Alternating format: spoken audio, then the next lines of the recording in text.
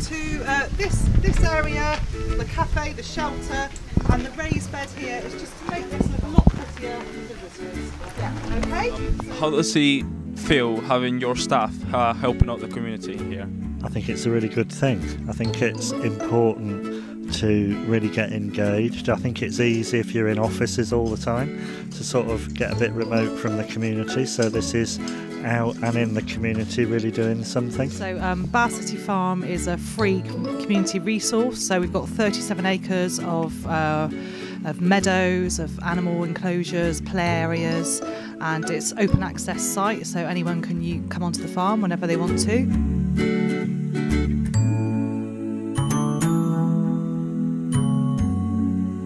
Today we're doing a community challenge, so directors and apprentices have come together to volunteer and give back to the community. Have you done many activities like this? Actually I have, because a couple of months ago my team did their team building day here, so we built a sort of play area for the farm, so for kids to play in. My name is Mike Plowes and I run the Volunteer Centre for Bath and North East Somerset. We support over 300 organisations across the area, recruiting volunteers for them. We have on our website and database over 350 volunteering opportunities, very diverse.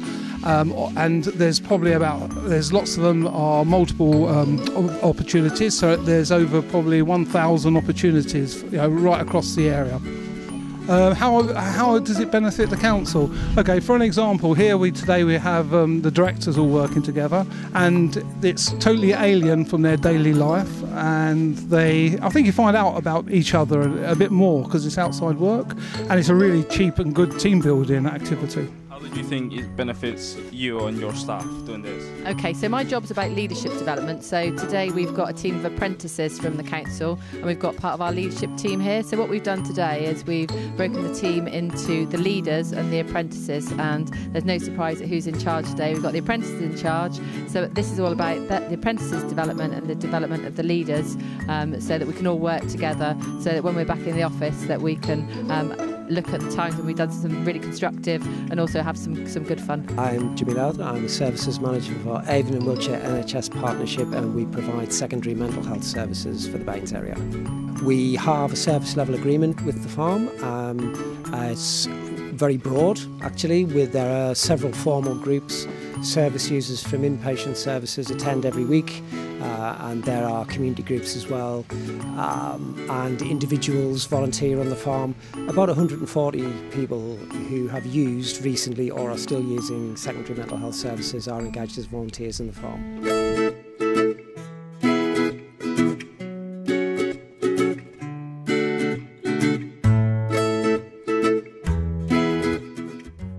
Hello, my name's Gilly and I work for Sporting Family Change Foundation.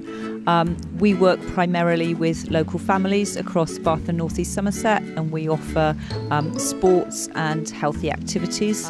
We work up at the farm because a number of the families that we work with are from the Twerton area. So once a week we offer a family session up at Southside.